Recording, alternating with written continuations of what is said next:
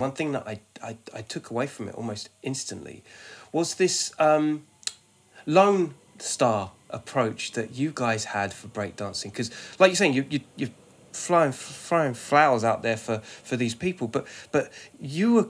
You at one stage, you guys were the only ones breakdancing. Yeah, as a crew, yeah, in the UK. I mean, I can't vouch for every lone b-boy that was out there doing it, you know, but obviously pushing it day to day and trying to raise the art form. Yeah. In the UK, that was us. Killa Kela podcast. KillaKelaOfficial.com. You need the Kelavision app. 24/7 mini documentaries, podcasts, live shows, DJ live streams, top fives, subscription packages, plus products for all your podcasts and street culture sports. Download it from the App Store for free today. Yo, Nolan Poland Records for underground classics.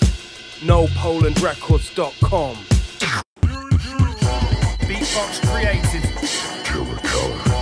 And we're here to talk about world music and street culture. Killa Kela podcast. You want positive things to be said about SECOND2NONE, you come to the right place, man. Ladies and gentlemen, Killa Kela podcast, live and direct, central London, or as central as you need to be, choose to be, want to be. God damn it, you don't want to be anywhere else. Big shout out to all the regulars, big shout out to graffitikings.co.uk, hold tight, strangestation.co.uk, and the mighty NoPolandRecords.com. For your hip-hop classics right there. And everybody's got a Kelavision app, you know what time it is. Free download, iPhone, Android, street culture. For your street culture sports, the Kelavision app. We are inside the house with a hero of mine. We've ordered a chat and it's going to get deep. You have to understand the gravity of this man from this particular breakdance crew of a time where there was literally... nobody breakdancing. These guys held the flag and took it to the mountain across Europe. Mercenaries is a documentary. If you haven't checked them out by now, you really should. It is the A to Z of what arguably is a defining breakdance crew of the UK. Tony the Pencil, SECOND2NONE crew inside the house. Thank you. Nice to meet you. How are you? I'm okay, mate. I'm good. Yeah, It's good to have you here. Thanks. It's good for you to invite me here. Mm-hmm. It's uncanny, like we've got so many connected friends within. The moment we started chatting, I was like, "Yo, actually, yeah, Dexter, big up Dexter, Cell One, hold tight, Cell One, Prime Cuts." Prime Cuts, yeah. We're kind of we haven't really met much over the years, but we kind of know people that know people that know people. Mm-hmm. So we're all kind of It's all interconnected. It is interconnected, yeah. Bournemouth. Okay, yeah. That's the residing place of the mighty aforementioned. Arguably, in 2022 onwards, the last place you would think of the inception of SECOND2NONE to dominated from. Do you know what I mean? Like, yeah. You know what I mean? And this is coming from a bumpkin myself, a guy, carrot cruncher himself from the mighty West Sussex region. But I swear to God, man, when I heard you guys were from this place, I was just like, it was so curious to me. I was like, God, these guys are like world standard and they're not from London. This is fucking crazy. Like, you know what I mean?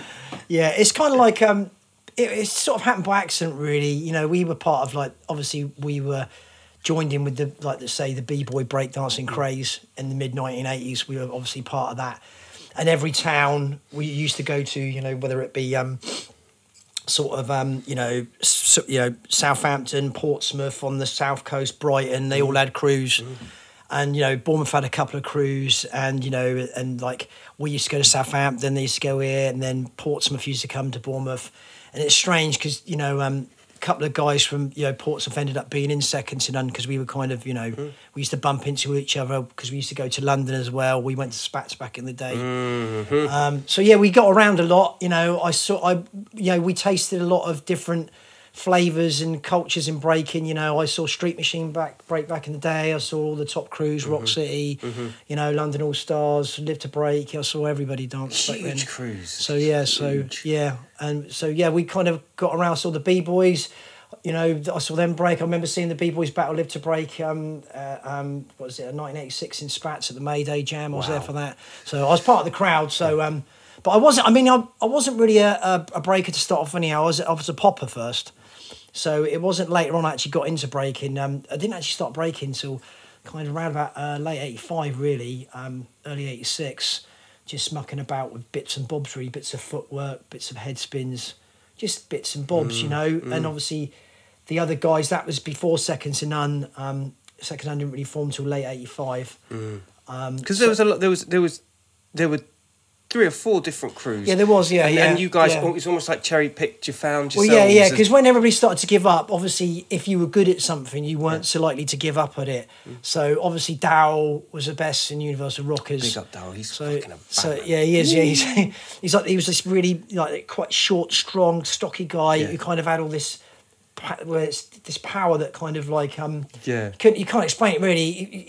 He was built like a little rhinoceros, and he had just so much power on the floor, and his dance looked so brutal. Brutal is the word. Yeah. It looked so like, you know, raw and brutal, and it's sort of, you know. And so basically, when around the time Universal Rockers split up and my crew split up, there was a guy called Steve Kerr, who was originally from Shock City, who's basically dead now. He died in a car accident. Rest in peace. So basically, it was his idea to get the remaining bits and bobs of the crews in Bournemouth together at that time. So basically, I joined because they liked what I was doing. Obviously, I asked Darryl to join, and then, you know, obviously this was this is the start of Second to None. Paul was obviously in the Shock City crew, so he asked me to join, and then it was Terry, and those were sort of like the essential guys in Second to None. And then later on, it kind of changed and evolved into the later lineup, which is the definitive lineup, because Steve and Paul went to Portsmouth, because Nick used to come down to Bournemouth and break with us, and basically asked him and Wayne to join. He were originally from a crew called the Masters, which is a mixture of breakers from Portsmouth and Southampton, which is hard to believe if you know the beef between those on a football level. Of course, yeah. It's like, you know, it's hard to believe, but yeah, I mean, it was a guy called Dean the Freighter's his crew, and basically Nick for the time was the best in the Masters. I mean, I can say that, you know, Dean wouldn't mind me saying that anyhow. So he was pretty amazing for the time, really. You know, in 1985 he could do like continuous flares, like 5 1990s, you know, and link them all together, you know, for that time. Whereas a lot of people just doing one move. Was not a lot of people were like, you know, kind of windmill, backspin, pop out. Whereas, you know, Nick for the time and Wayne as well, you know, they were doing like flare, windmill, pop out, flare, head spin, you know, really unusual moves like this. That I hadn't seen in other places, and I'd seen other crews like, you know, Street Machine and Rock City, you know, Street Machine were amazing as well, but obviously they did different stuff that was amazing. But some of the stuff that Nick was doing at that time of Wayne, I hadn't really seen that before. So you know, and Nick was inspired by Power, like we were, and obviously we were obviously majorly inspired by New York City Breakers at the time, because that's how we come into contact with Power. You know, obviously more inspired for us New York City Breakers than Rocksteady. You know, big respect to Rocksteady, but the Power thing was obviously New York City Breakers. And later on for us, you know, I didn't know about the story of Incredible Breakers and that till Quickstep told me. So those kind of things.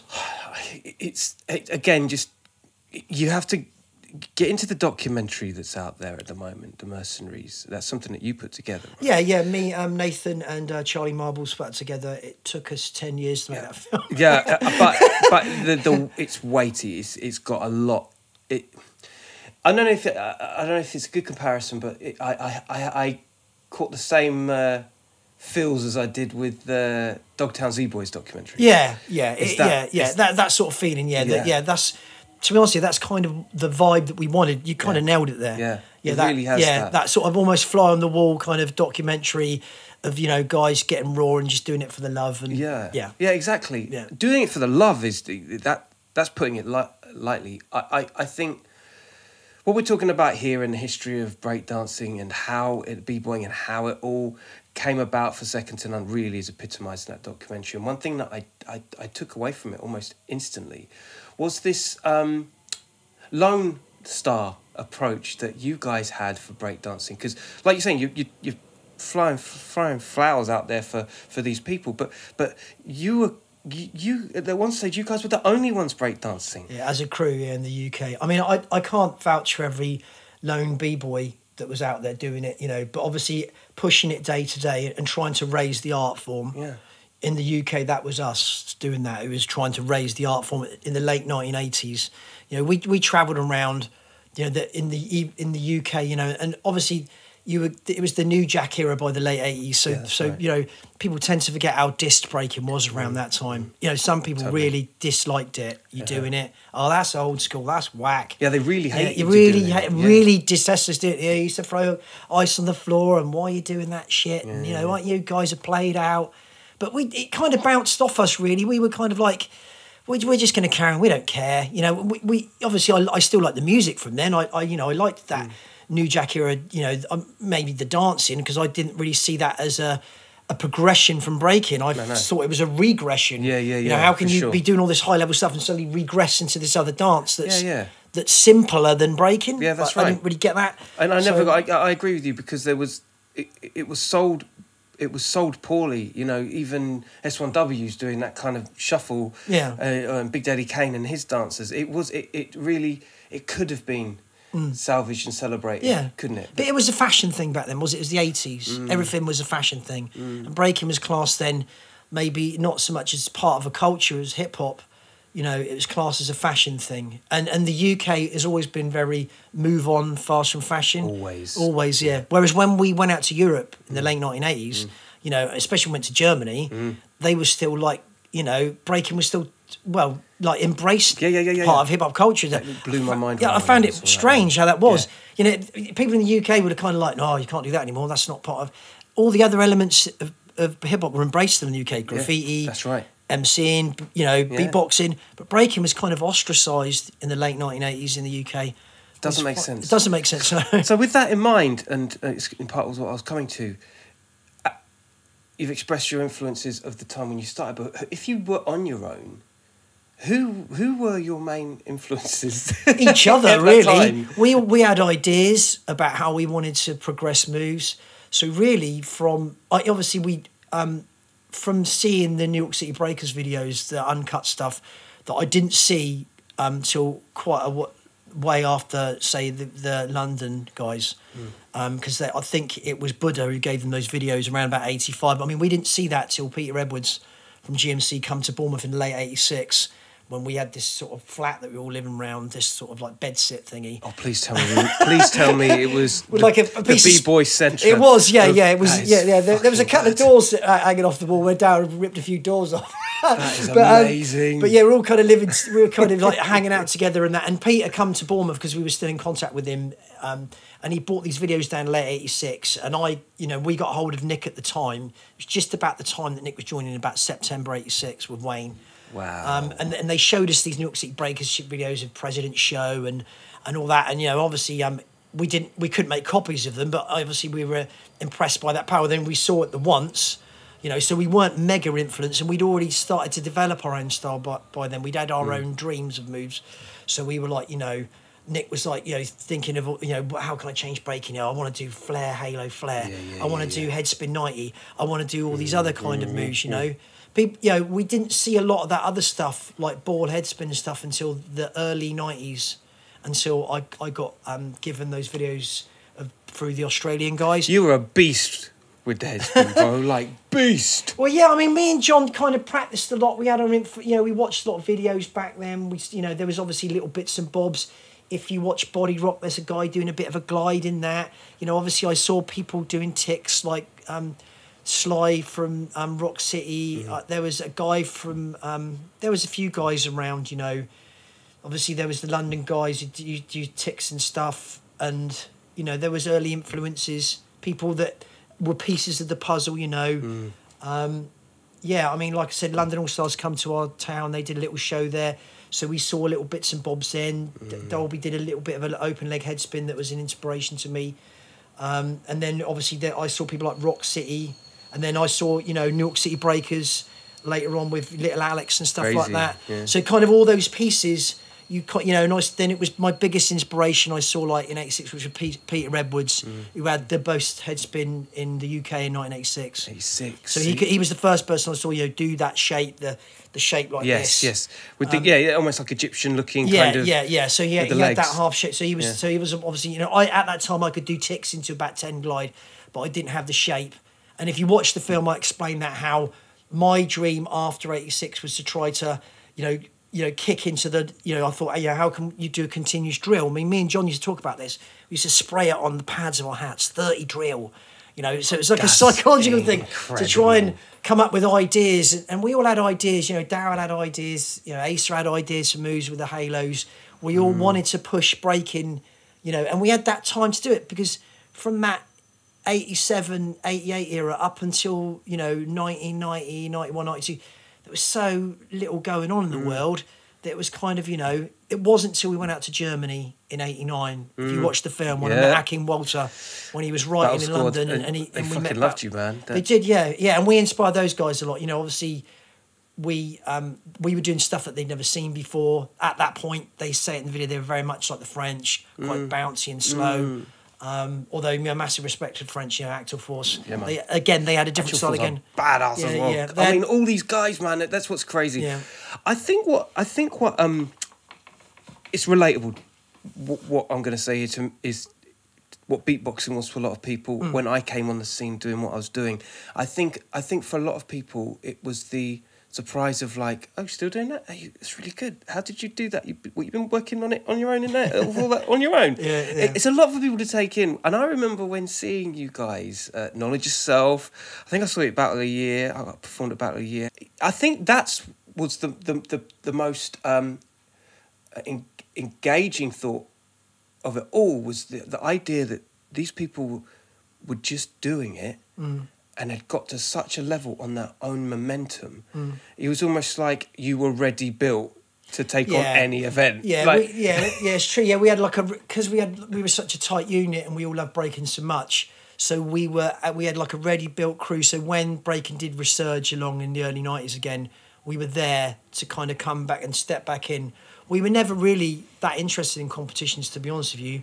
We just did it to bring the scene alive, to help the scene grow again, Obviously, when Hooch did the champs, we were there the first couple of years to do that. Killed it multiple times as well. Like, this isn't just like, you fucking nailed it. Battle of the Year, we actually won the first Battle of the Year. Well, Nick and John did when it was it was actually called the European Breakdance Cup. When it was before, back then. Before it was Battle of the Year, know that. So Nick and John won that they joined up with some guys from Germany called TDB, To Die Breaking, which is Kai Eichelmann and some other guys. So that's what crews did back then. They kind of joined up together as a super crew to sort of, the dream team. The dream team, yeah. So that's kind of what happened. But yeah, we had time to develop our own style. We did that through late 80s into 90s. There's Asa with the halos, Darryl with all his, continuous no-handed pop-outs, all that brutal power. Nick with the combos, John Crazy. as well. John for his size, beast, absolute beast. For a 6'2" guy, big guy, he was pretty amazing, really. Yeah. I mean, a lot. That's why his breaking looks so good because he's so big, and people, people can't do stuff like that being as big as he is. I've never seen anybody do head spins. Now that's I get goosebumps thinking about you, not fucking move, bro. Like, and I said it before we jumped on. Like, the identity of individuals, like the formation, the way you guys look. Like, these are real informative years for me, and like, I can't give you the flowers, bro, because it's like you had with so many different characters. Like, it was a sign of assurance that you were in the room. Shit was going to get dealt. It was going to be a wicked night. Yeah, it was. In the moment, all of you guys, like, you were always approachable, always friendly, always chilled. Yeah. You'd take the fucking floor out, though. You know what I mean? It was just about we just loved dancing, and that we'd never had an agenda. We never thought we were ever going to be like big. We never had any aspirations of being famous or respected, through the hip hop scene. We just liked the dancing because when we were breaking, because it was kind of removed from hip hop at that point, we weren't really, although we listened to the music. We were just breaking then, because hip hop was still going on with everything else. But like we've already spoke about, because it was kind of removed a bit and, worldwide. Well, I mean, America was like that a bit as well. Not so much Europe. As I said, you could just go to France and Germany. It was still part of the culture. And Hungary as well. Yeah, you're not forget. Yeah, obviously, Enemy Squad and guys like that. Yeah. So lots of people contributed to breaking, and we did contribute a lot. progressing with moves, and we put a lot of work in. We really did. You really We did fucking practice our arse off. If you don't mind me saying, we were totally obsessed with breaking, especially in the late 1980s into the early 90s, you know. But, you know, and obviously other things come along our lives afterwards, but responsibility stuff. You know, I don't often talk about breaking really, but when I do, that old passion comes back, that old energy, as you can see, it's still there. That's what we like on the podcast. We set them free over here. It kind of comes back when I start talking about all the great things we did. What's it do to you? What's that feeling now? What you're expressing right now? What is that feeling? It's a feeling of like, you know, we're ready. You know, we can bring it. It's that feeling now. I feel that we can always, you know, even if we're together, we can always bring it. Yeah, we're older guys now. I mean, we could go to an event and get down and bring it now. Really? Yeah, it's still there. I love that. I mean, I still break with you know, me and Nick and John still break together. You know, we can still do pretty much everything we could do back in the day. Yeah, I'm 53 now. I'm in London. I'm not going to be doing, you know, flare, edge spin, flare, but we can do a lot of the basic power moves still to quite a high level. Yeah. So yeah. I think a lot of people will be quizzing the injury aspect of it, and as you get older, some of these maybe reoccurring war wounds of you know, is that a thing as you get older and break? I don't really get. I mean, I break a little bit now, a couple of times a week if I can get round to it. You know, if there's not life getting in the way. But injuries, I mean, I've had some serious injuries. Anybody who's ever danced at a high level will have had serious injuries. Otherwise, you never danced at a high level. It's as simple as that. Probably the most serious injury I had, I ruptured my adductor muscle, which is the groin one. Pulled it away from the bone around about. If you watch the film, we talk about it in the sort of spring of 1990. So, really, for power moves, it kind of kept me out for over a year. Really, I wasn't ever actually supposed to dance again after that. Really? I got told you, but I did come back, so I didn't care. No, I think anybody who's ever really danced at high levels had, you know, bad injuries. That was the kind of worst one I ever had. I've had. Did that scare you? That must have scared you. It did a bit, yeah, because it hurt for such a long time, and it was so painful, and I was so young, and I couldn't break properly for quite a while, and I'd been used to breaking since I was about 14, 15. Suddenly that taken away from you when you're 21, it was the time I realised that when I went back to breaking again, that I needed something else, you know, in life, other things to do, because I'd spent all of my youth breaking 5 or 6 years. When I had to stop, I had this massive hole in my life. Yeah. And I'm like, I need to do other things besides breaking. I think we've all experienced that in one So form yeah, or another. so you know, I come back from that. I've had a few other bad ones. I had a shoulder injury that I needed surgery on. We've all had, you know, Nick's had knee problems. We've all had, Dow's had wrist problems. We've all had, but we've kind of, you know, got over them over the years. I mean, I probably had the most serious injuries out of them all, but it's probably me spinning on my head so much. But I've never really had any neck problems. I mean, that's interesting. That you've had any neck problems. That's the most obvious kind of. Yeah, with the head spins. That's like, and and the other genius thing is you wouldn't just go fast; you'd go really slow as well. Yeah. And I think the pressure on the head and neck must. I mean, how did you even? This is some real naive questions here, but even feeling giddy or dizzy after it, you know, you got 300 plus people all around a circle watching it. It's really strange. If you're doing like spinny moves a lot, you don't get giddy. So if you're doing head spins and you're regularly doing, you know, you're practicing all the time back then, the giddiness wears off. You kind of get used to it. If you don't do a head spin for like a month, you go and do one, and I'll be really giddy because I haven't done one for ages. It's strange. It's like your brain gets accustomed to that spinning feeling, and also when you do it a lot, you have like a spatial awareness of exactly where you are and exactly where you're spinning on the floor. It's like a when you talk about dancing, Storm always talks about it, spatial awareness. Some people have that a lot. So when they get down, if you're going to do power and on a high level and a lot of it, you need to have a really good spatial awareness. Like we braked in circles. You've probably seen in clubs this tight. It's so tight, you know. And Ace is like doing like windmills into halos and you know, and coming out into freezes and not touching anybody, you know. And we're the coolest shit. Yeah, you know, and no one's getting clipped or anything. That's kind of that. You only get that from breaking a lot, you know, and training a lot, you know.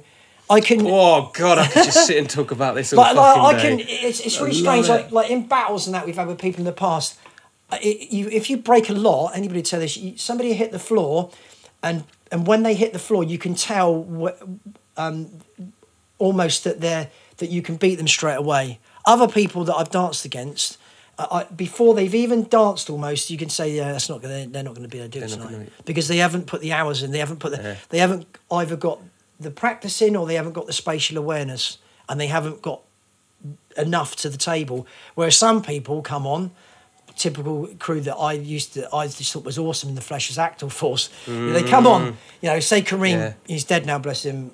He's an amazing dancer. Rest in but peace. he come out and with that, that top rock as it is, and like before he'd even gone down, you're like, this dude. This is serious. Yeah, you just know when you're a b-boy and you've danced like this guy's got that flavour. He's aware of where he is. He's aware of his body, his shape. He's got that style. He's got that flavour, and he's going to get down now. And you self-awareness, isn't it? You just know that. And that's an unspoken language of competitive sport, isn't it? So that and dance. It's in dance as well. Maurizio talks about it in our film when he says about, you almost have a certain vibe with each other. When we met him, he had that same energy, that same vibe. When someone's breaked on a high level and danced and trained a lot, that they have this vibe about them. You can tell when even when they're stretching up, when they're mucking about, like, oh, okay, you're serious, you're proper. Whereas some people, when some people just do a couple of shuffles, they're like, yeah, you ain't that, man. You ain't cut it. You ain't gonna cut it, no. You guys brought so much to the table in breakdancing for its time. Like, you mentioned Maurizio and Storm and all these dons, right? Like, you were embraced in Europe, as you mentioned. What was the feeling inside the camp at the time? You guys were pretty much being scooped out of the south of England and celebrated in a way that you weren't in the UK. I mean, what was that feeling like? It was pretty amazing. I mean, the first time we went out there, it was pretty amazing. It was like there was a lot going on culturally in the world as well. I mean, the first time we went to Germany, when Akin invited us out, we stayed at his house the weekend, and we went to this jam in Munich, and it was the same weekend that the Berlin Wall came down. Mm-hmm. So it was a really strange era in Germany culturally as well. Mm. So yeah, it was when we went out there and we met all these people that were. Germany was the first place I went to. This will sound strange to you, when I did a head spin and people clapped. So I'd never experienced that in the UK. What, clapping to the rhythm? Yeah, no, they clap when you've done a move. So basically, you go there and you do a head spin or you do a move and you come out of it and they start clapping like that, and I'd be like, wow. I'd never experienced... you get people dogging in the UK, didn't you? Like, you go into a nightclub, but obviously Germany was a little bit... Well, it's just culturally different to the UK, whereas, it was just different. Just different. Yeah. That's all I can say. So you go there and people would clap your moves and I'd be like, this is really strange, In the UK, it would be like just a nod. And like that, yeah, you're dope. Whereas, because people just wanted to be cool, didn't they? The hip hop culture. Totally. But obviously, they had a different hip hop culture in Germany. And when people used to clap when we used to do moves, me and John used to look at each other and be like, "Did that just happen?" Yeah. There was also an attitude to the audiences then. Just going back to beatboxing at some of these events, UK would have you'd be in some like club eros. There's a token breakdancing. The audience does not know what's going on. All of a sudden, someone does the funky worm or done some weird mincing with a vodka and coke. Yeah. Germany, the audience felt like they were well tuned in. Yeah. Like they knew what they were watching. Yeah. Yeah. And people, if you used to go to those hip hop jams in Germany, a lot of those people used to travel not just to see, maybe the rap acts or the graffiti. They wanted to travel to see the b-boys. Yeah. There was quite a fan club in Europe through Switzerland, Italy, for seeing that underground European b-boy thing, because it was so underground at the time, and luckily we kind of joined that in the late 1980s. We were lucky enough to be part of that. Jams like Nick and John Ace break that, like CH Fresh. We were lucky enough to be part of that, and also we were lucky enough when the UK is in a resurgence of breaking caught up. We were lucky enough to be part of that still, even though we were kind of in our mid to late 20s by that point. Yeah, but you guys looked like soldiers by then. You guys were just like roots, like Hooch says that, doesn't he, in the film? Yeah, I did. Yes, he does. He says Marines, isn't it? Yeah. But it's true. You kind of walk in like what it reminds me of. It's like how rugby players they dress up before they dress down. When they go into battle. Yeah. They're wearing the rugby stuff. Beforehand, they're wearing There was this kind of secret agent charm about you guys. Yeah, we were. We did take our. We weren't serious. When we practiced, really, because you know, if you're too serious when you practice, then it's not fun anymore. So breaking about us was always about having fun, always about having a laugh. But when we used to go somewhere, you know, that was something that, say, when Nick and Wayne come into the crew, we talk about in the film that they made us a bit more serious when it come to having a battle, or we had to get down properly. We were all a bit more serious. They had real butch. Yeah, you know, so and, you know, and obviously Daryl and Asa had that as well. Yeah. We all had that, you know, some more than others. But you know, when it was time for the battle, and especially Asa, you know, Asa always used to bring it in the battles. He had this toughness. He's a hard guy, anyhow, mate. He's a tough guy. So he wasn't just good at breaking; he was good at fighting as well. So yeah, you know, Nice. it's that's the sort of gypsy in him, really. You know, as I spoke about earlier on. But yeah, you know, we brought that seriousness to our breaking. It was the only time we ever were, really, when we used to go, because if people used to turn up and they were serious and they were challenging us, like looking at us, we were like, okay, we're this group of guys. We knew each other's characters inside out. We knew that, you know, if we had a move that we couldn't do, there was somebody else behind us who could come in and, you know, That's what crew's all about. Yeah, isn't yeah. it? We That's always, that shit. you know, although we could do all the moves, we always had somebody who had that move at a higher level. So there was obviously Asa, who was pretty untouchable with the halos. You know, me with the head spin, Nick with combos, Daryl with that raw, brutal flavour, John that had that, you know, that bigness about him that used to bring. So he used to bring that huge windmill in that's so big and used to spread out, you know. Crazy. And everybody's like, this guy's massive, my God, look at that windmill. Yeah. So, Just untouchable shit, bro. and then Like, he used to jump over, with, you know, be doing like 30 halos, like, you know. I mean, when we went out to Europe, people had never seen really halos like he had. but they'd never seen head spins like. I mean, No, you know, they hadn't. No. they'd never seen like. And I just remember, as soon as that hat came on, all I thought was like, it's fucking game time. He's gonna do it. You know what I mean? That shit was incredible. I mean, to get to that level, I did practice a lot, mate. The drills, seriously, you know, they're harder to get than, say, ticks into like open leg head spins. The drill section on from that is actually harder to get than the first part. So I did, and obviously nobody had really done it until I, you know, tried it. I mean, I'd done 7 or 8.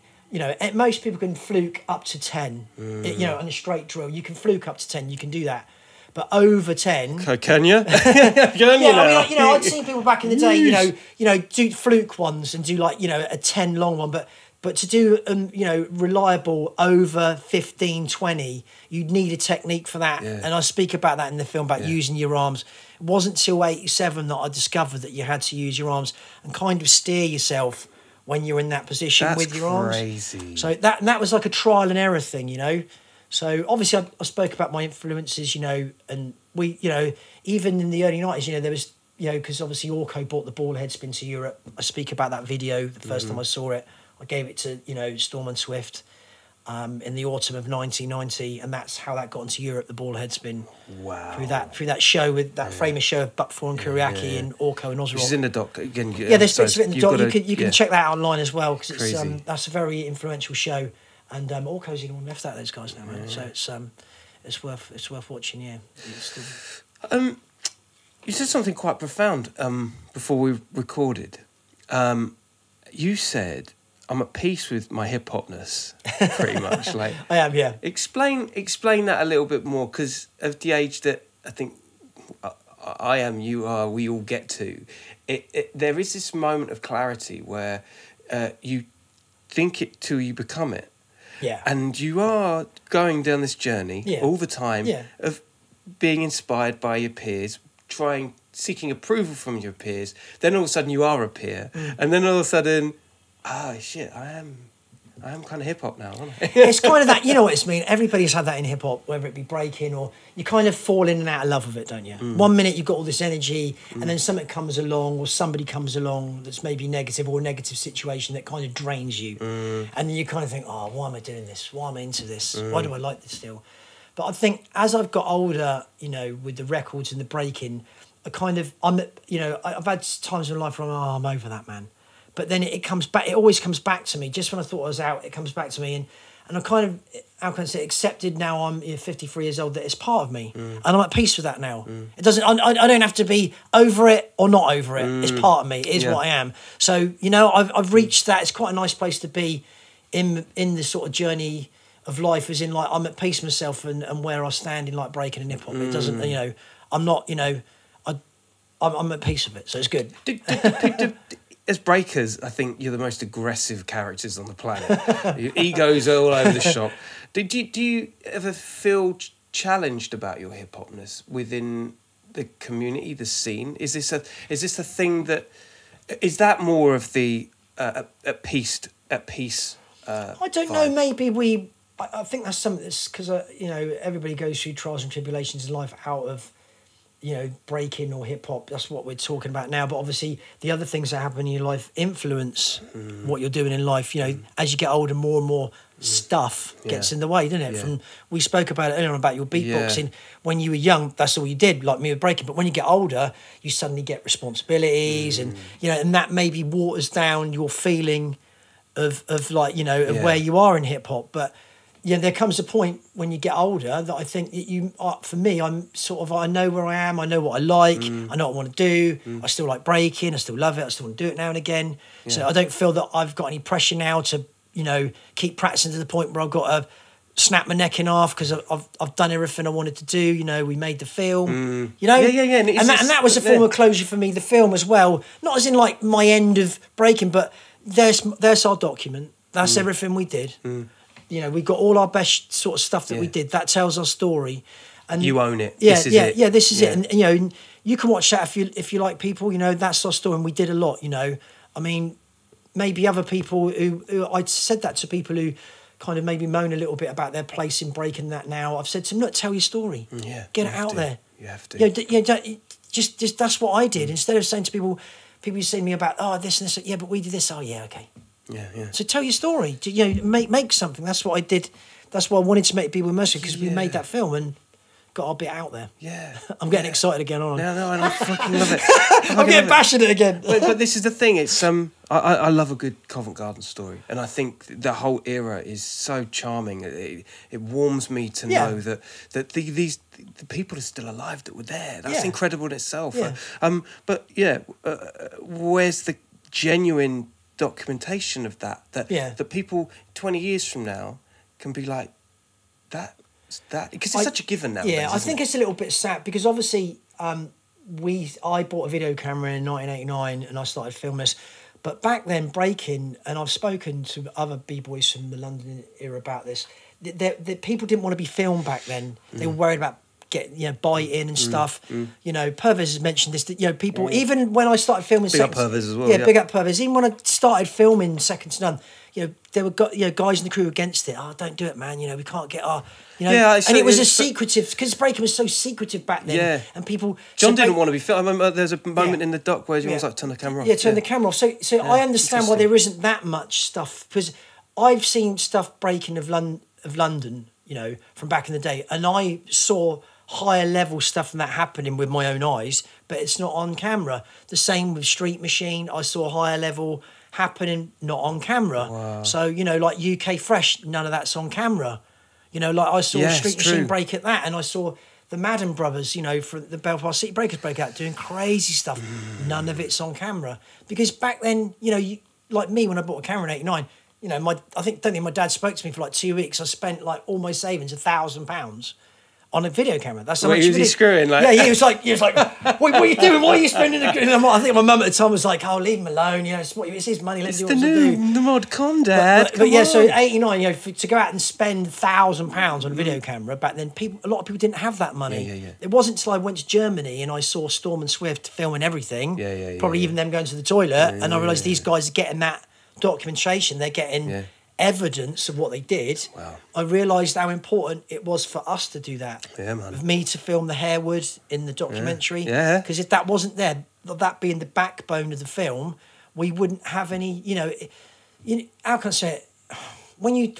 If you were talking to b-boys, you know, they know about history. Tim would know about history. Say, I remember that, what Street Machine did, because we were there, we saw it everyone else. But if you talk to other people that weren't there and didn't see it, they'd just be like, oh, okay, you ain't got it on film, whatever. You understand what I mean? Yeah, of course I do. So, you know, we're lucky that we had that we filmed it. We're lucky that we had that. Yeah, for sure. You've always been into filming, editing, and... Not really. I mean, it's obviously Charlie Marbles is, you know, he did all the editing on that, and Nathan did the interviews with me, and obviously other people helped with some. I tracked down a lot of some of those shows I didn't take them all. You know, I tracked the originals down, and Swift Rock helped me with some of the incredible footage. research in that. It really It did is. take a lot of bribing, a lot of sending trainers to people and back scratching to get, because one of the shows that we have in the film is the Coupole show in Switzerland that's from '91, and I had a copy of that, but it was really, really grainy and it was really bad quality. So Zed, an old friend of ours, he was in Second to None, like an honorary member from. He's original member of Spartanic Rockers and basically another I can't remember his other crew. Anyhow, a bit of a legend he is in Switzerland. He's like the best. He managed to track down that video for me, the original copy from the guy who filmed it. So I was kind of lucky. The same with CH Fresh. Swift Rock had it from 2 different angles, so I managed to catch. So if you watch the film, it's from 2 different angles. So we've got the close up, we've got the distance, and then so rare, man. And then we were getting right to the end of the film, and this guy from Southampton said to me, he contacted me and said, I've got this video of you guys breaking from 1987 at the nightclub in Southampton called the Top Rank. And I'm like, really? And it was right at the end of the film. I came up with this video. Somebody had filmed it on an old school camera, and it's us guys breaking in '87 at the Top Rank in Southampton. So it's got me, Nick, and Daryl on it, and a few other people. Adam throwing down. I haven't bigged up Adam. I've got to mention Adam. Big up Adam. Yeah, because he brought a lot of energy to the crew, you know, and that crazy footwork style of his, and everybody had a different style, you know. And Adam brought an energy that was different to anybody else's. Big up Adam. Yeah, all day. Well, the whole crew. I mean, it was just an arsenal of fucking power. You alluded to the fact that, you know, you saw it with your own eyes. Yeah. This is part of a wider apprenticeship, I feel, with sport and art, you know, and the competitive spirit of it. It's that fear of missing out. Yeah. And, sure, nowadays, as we can clearly see, everything's documented. It is, to the point of it could be defined as cheating, you know, because you don't show up, you watch, you wait until it goes online, shit like that. But I would say that for its time, you being there, okay, you don't get the copy for the documentary, but this is part of your apprenticeship. You saw things that other people couldn't. And you take that with you, store it, and then all of a sudden you put it into your style. It's a whole different proposition. It was so different breaking back then to now, really. Everything changes. Nothing stays the same. It can't do, you know. You can't live in the past. But the energy back then, the rawness of breaking, the kind of, you never knew what was going to come along next. So, you know, you get them to go to a breaking competition, you know but you've seen their videos on the net, you know, back then you never knew what was going to happen. If you went to a jam back then, you never knew who was going to bring it. Especially you know, if you come to London, or you went to, you know, you just didn't know what was going to happen. So you know, even the New York guys talk about that. You know, when I spoke to Quickstep, he always said to me, you know, that you just never knew he was going to turn up back in the day. You just, there'd be some crazy guy, you'd never see him again. And it was like that, you know, that was one of the things I found exciting about it, the spontaneity of it. The spontaneity of it. Yeah. Dude, I remember, sticking on the subject of videos and documenting, like, I remember seeing that Style Elements video come through the doors of Bongos. I'm like, I'm having that now. To see those guys do it from an American standpoint, it was just, I was dumbfounded. I was like, these guys are, in America, they're doing it like that? Yeah. I think that was part of the second wave you mentioned, but I remember, you know, a couple of jams where it was real novel to see you guys breaking for its time. This added value of America getting involved as well. They changed, Style Elements changed breaking around that time. They brought in a different style. They made other things possible. Yeah. We were traditional breakers. We liked that old school New York flavour. Yeah. That's what we like. We still like it now. You know, Style Elements brought that different. They brought that West Coast flavour in, because some of those guys were like freestyle dancers. That's right. Before they were b-boys, so they brought that in as well. And then obviously, you know, there were, you know, if you speak to like Remind Ariston, he said to me, we used to watch videos of you guys, you know, that tape that went around Europe. We used to watch Battle Squad, we used to watch Actor Force. So they kind of watched us guys and watched what we were doing, because obviously we would like that, you know, you had the 1980s breaking, then you had the progression past that, you know, of us guys with Actor Force, Battle Squad, Enemy Squad, you know, all those crews trying to progress breaking. And obviously those guys saw that, brought that West Coast flavour with it, and brought something else to the table with their own style, and they kind of reinvented breaking. You know, it's really strange, because we hung out with those guys when they won Battle of the Year. I think it's '97. We hung out with those guys and we went out on the town afterwards and celebrated with them. So it's kind of a weird thing. We kind of went full circle really, that we just weird how they won that competition that night. They had nowhere to go afterwards. John had his camper van. So the next thing you know, we're driving around Frankfurt, having a few drinks, celebrating.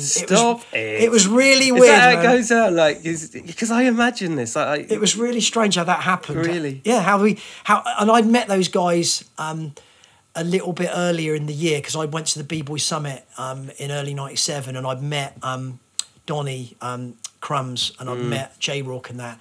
I hadn't met Remind. These are incredible breakdancers, people. If you haven't Googled that shit, you've just got to get involved. All of them, yeah. They're all amazing. I mean, for me, they're all amazing out of Silence, but for me, I mean, the most original, my favourite dance was Remind. Yeah, I just a beast. Yeah, he's a nice guy as well. We chat now and again, so good. That's what I like to hear. That's what I like to hear. Yeah, I feel like people who come across. Actually, let me just stick to what I was going to say. You guys are the okay sign for a lot of people when it comes to breakdancing in the UK. You've got an assurance there. Thank you. Yeah, I mean, and I think for a lot of people outside of the UK, it's because you were the only ones doing it. Do you know what I mean? Like, the buck kind of stops with them in a lot of respect. Yeah. So far as UK breakdancing goes, you really held the flag and hit some serious. As a crew, countries. we did, And for us, we were never really about individual members. It was a crew for us.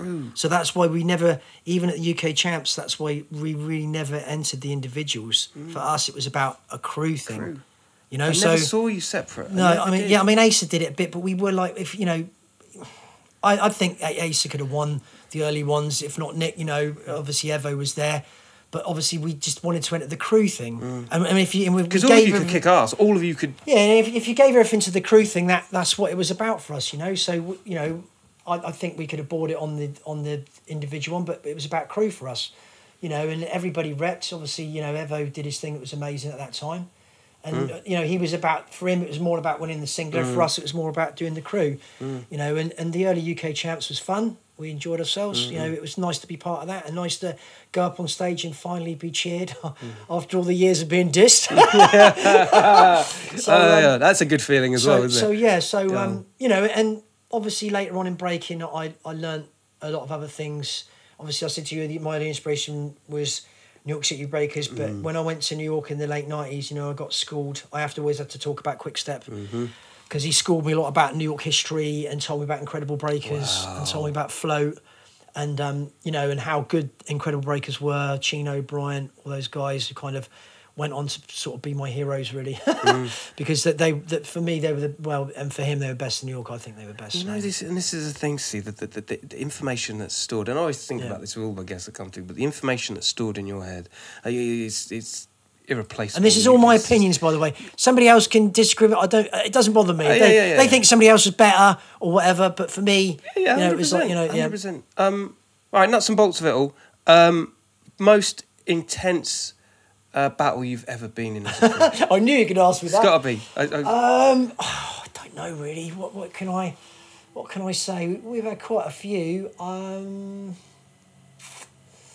Christ. Sorry, we've got all the time in the world, my friend. Here we are. I know there's I mean, so many ones I was involved in. Some of the I'd say some of the ones we had out in Europe. Some of the ones we had with.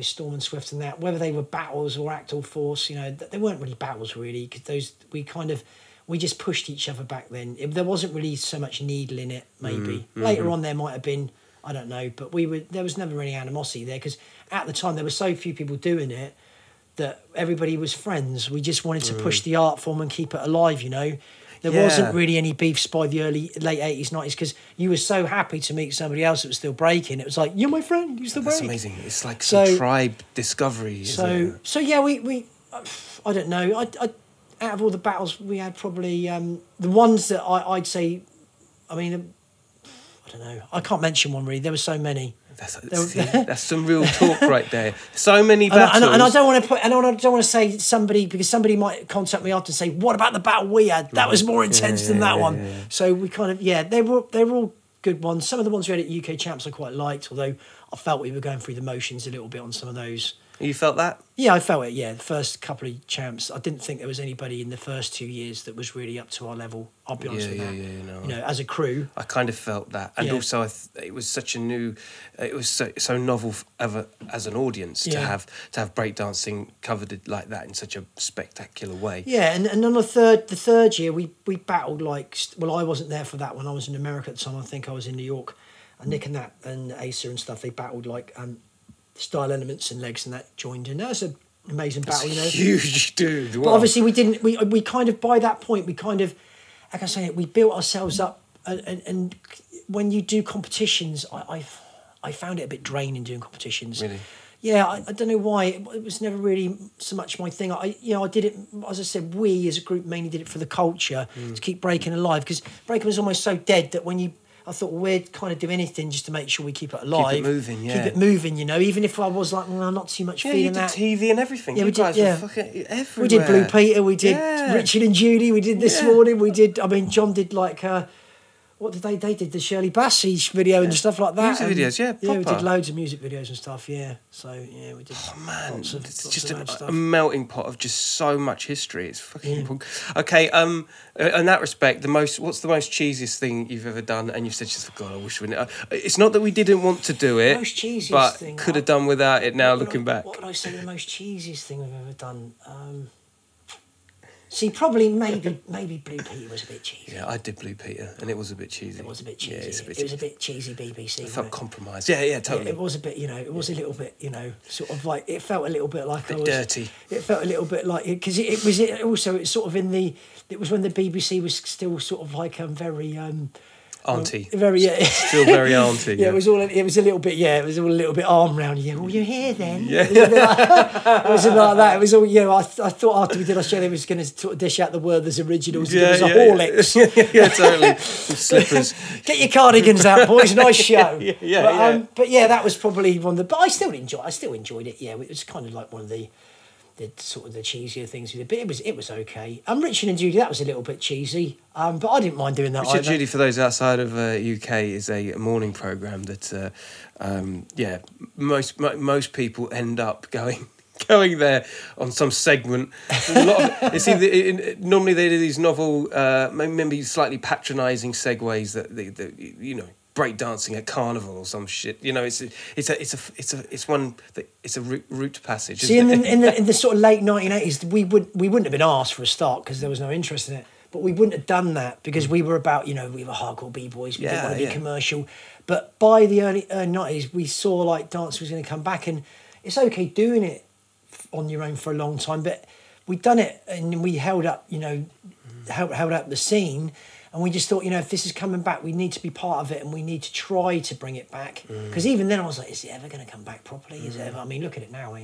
You've influenced so many people, man. Thank you again. You have. You're so kind saying that. Thank you. You have. You've influenced the younger generation and beyond. And it's things like that where, they see you on a children's TV programme. That's actually it's their gateway to this other world, isn't it? Thank you, yeah. It's really nice when, say, people like you say that, or some breaker. I've had guys over the years come and say, I first saw your show, when you did the UK Champs, and you really inspired me. You were my first crews that got me back into breaking, or inspired me to break and start.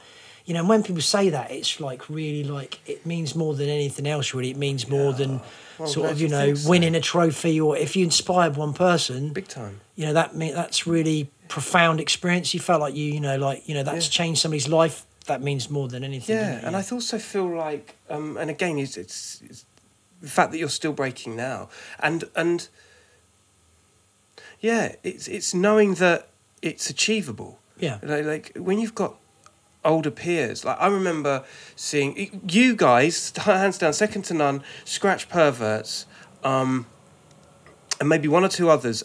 I certainly recognised you as being older than me in watching, but that made it even fucking cooler. Yeah, and your attitudes were, get it done, and that is beyond like That's I mean, the we real were shit. obviously we were Get breaking around the job time, done. like obviously Scratch Perverts. They changed DJing. Yeah, they 100%. changed it 100%. Yeah, they were the next level, really. Yeah, yeah. I mean, when it's a really this is a story actually about Vegas. It's funny because we Vegas story. it's okay. It's not that bad a one. So nothing illegal. So basically, we were in New York around about. This is Rock's Day anniversary for '97. Me, Nick, and I think it was Nathan. Yeah, Nathan came, and we went. I think it was '97 or '98. Yeah. Anyhow, we saw Vegas, and he was over to do the ITF DJing championships. yes, So we're waiting this queue, and Tony goes, "Oh, I'm going to go and enter the competition." So anyhow, I always remember it well. He went in. Tony's got his mobile lights at the time, and he's chain smoking. We're waiting in the queue. So anyhow, they called out the DJs, there were all these DJ names, and then somebody said, "Yeah, Tony Vegas," and basically there was a bit of a laugh actually. They were like, "Tony Vegas, who's that?" You know what I mean? So anyhow, they were kind of like, laughing a bit at that at the start, and then I remember they called him up to DJ, and basically, Tony Vegas next, and there was a few people like sniggering that a bit. Who's this guy from the UK? So anyway, he goes up, puts his packet of mobile lights down, his lighter like that, gets his records, puts them on, and then just does this set, Obliterates the fucking and everybody's jaw and that nightclub is on the floor after he did that set. I'm saying now, he won it. He won the ITF as well. Yeah. His set was one of the best sets I've ever seen to this day. I remember him coming off. I remember him just coming off like that, lighting up a fag like it was just nothing. Dude. Ray, I don't know anybody that was there watching it. Like you we were were actually right there with him. Yeah, he'll say about that. We were right there. I remember that night. It was incredible. Electric, It was defining. electric. Yeah. He just. And I always remember all these guys from New York. Like. Yeah, obviously that the home of like hip hop and that, but they were just like, tonight it belongs to London and Vegas, Like, didn't they call him? Didn't they because he had the hat on? Didn't they call him DJ Huckleberry Finn? Something just like for a that. laugh. Just for a laugh. They really weren't taking it seriously, and then he but just. you know what? Tony, he kind of turned up. He looked like he wasn't bothered until he hit the decks. Yeah. And then kind of time sort of That's the started bit to alone. change, and people would start to crumple up. So, but yeah, he was amazing. So that's kind of and I knew Joel from obviously Prime Cuts from back in the day. I knew him from the 1980s. Kind of knew a lot of around, because obviously we went to sort of stuff in the late 1980s when there was no interest in breaking, and we were kind of these. I remember, I think I met people like Renegade and that in the late 1980s. We went to this jam called Livestock in '88. Big up Renegade, brother. Yeah, it was the first time we saw him, and he saw us break. It was me, Nick, and John, and there's Nick doing flare halos, and me doing like 30 head spins, and and I think at the Renegade, they'd never really seen anything like that before, not at that level that we were you're at. so unassuming, and it mirrored a time of like the new British invasion, as I see it, when Tony went and did the ITF, and you guys would. It was like I said, it was such a curious thing that you guys would just all of a sudden just pull up on people and just fucking have it. It was I mean, we were kind of like you probably know. I mean, I'm not. I wasn't the toughest guy in Second Zone, but Darren Ace, tough guys, man. They're strong, physical guys. So that some people, like you could, they could break, and they could also have a row if anybody really wanted to get like that about stuff. So we kind of, that was good to have sometimes, because we did go to a few places where people were like a little bit, You get that when you're involved in hip hop sometimes, don't you? You're gonna and you have to be a little bit. You have to put up a bit of a front and say, "Come on, man, you stop that." especially British club punters. Club punters. You got it in one. We talk about it a bit in the film, don't we? Sometimes we had that a bit in breaking, and sometimes when people start throwing a bit of glass on the floor, you have to be like, "Hang on, mate, it's got to stop." You're getting it. If you don't want to be involved in this, you don't like it, just go outside or something. Yeah. So. Yeah, you hear these stories about breaking. I remember. I mean, the French breakdance scene. You don't fuck with it. Like they'll fucking stab you. Yeah, they were. Yeah, I mean, I don't. Brutal. Those guys. They were really. I mean, out of everybody we met back in the day, Actual Force were. They kind of had something. They reminded me. Whereas Battle Squad, they were amazing. They were more individuals. They Actual Force were very tight as a crew like us. And we never had any problems with them when we always met them. They were so humble and nice to us. They liked us. Because we obviously they braked in France through that dead era. So we had a lot in common, And but yeah, I mean they had a really, really amazing scene there for the time. You went to Paris and they had that kind of old school scene. Shopping malls. Yeah, wherever. they had that old screen. They were such a high level as well. Yeah, they had a different style to us. We were a little bit more, faster, and they were a little bit more, a little bit. They liked their slowness and they liked the acrobatic stuff. Yeah, I mean, obviously, if you look at Style Elements, they were quite influenced by Active Force as well. Especially Gabine, the slow back bridges and where he does the freezes. The real complicated twists and that. They influenced a lot of people with that, and they were just all round good guys, all of them. Yeah. I liked them all. Kareem, Laurent, Gabine, all of them. Ibrahim, all top men. Yeah, I see. I guess France to breakdancing is like what Brazil was to football. That's It what, was, yeah. Do you know what I mean? Yeah. They just had it in their DNA. They had it in their DNA, yeah. That's just it. Yeah, I mean, those guys. A lot of those guys were in that film called La Haine. Yeah. So they were exactly, So they were kind of, and they were like celebrities in Paris at the time, And they a lot of them come out. Obviously you had the crews like Paris City Breakers and that. Yeah. But obviously it was Active Force that held the really torch held in the Paris. torch. Yeah. Big up Junior as well. What a fucking Yeah, he's bad amazing. man. Yeah. Still doing it as well. Yeah, incredible. Still pulling out that incredible stuff. Yeah, big up Junior. Yeah. Okay. What's the future, brother? I mean, you've got this dark, and you're suggesting that I'm of an age now. I do it a couple of times a week. I want more. What you got? What's I happening? do probably want. I don't know. Do I want more? Do I not want more? I don't know. I'm just happy to be able to do it. I'm happy to be able to still be able to do it with the guys a little bit. That I'm kind of not at that. In your 20s or we were always pushing it back then. I've got to get this. I've got to get I've got to get headspin 90. I've got to get this freeze into that. I've got to get that move. I've got Whereas now I'm older, I've kind of lost more moves than what I've got now. If that's possible. It's documented. So because It's obviously there. I just stick to if I do power now, it's the ground stuff. I can't do flares anymore. I don't do a lot of the high stuff anymore. Because I can still do the no-handed windmills and the head spins because it's the ground power. So us guys kind of sticks to that now because it's kind of you're not going to injure yourself doing it. No, you're not. And you can do that for like forever and a day. So I don't know what's the future. Just keep doing it. I'm living life. Still buying a few tunes, doing a little bit of dancing, going to an event that I fancy. Come up here to see you. Come on, my guy. So honestly, it's been a real fucking yes, pleasure it's having you. been a treat. brilliant. I've really enjoyed speaking to you. Yeah, it's good, isn't it? Yeah, we should have done it earlier. Yeah, we should have done it earlier. That's right. Big up Tony the Pencil, old tight second to none each and every time. It is Killa Kela podcast. I like when it was out of fashion, all right? Crime don't pay, but neither do they, all right? Tell a friend to tell a friend. You know what it do? We're doing it for you. The culture, the vibe, the passing of information. So yeah, sharing is caring, all right? You stay lucky, people. Don't talk to anyone I wouldn't. Cheers, T. Thanks, man. Easy. Make it easy, brother. Hey, was that, eh? Did you like it? No.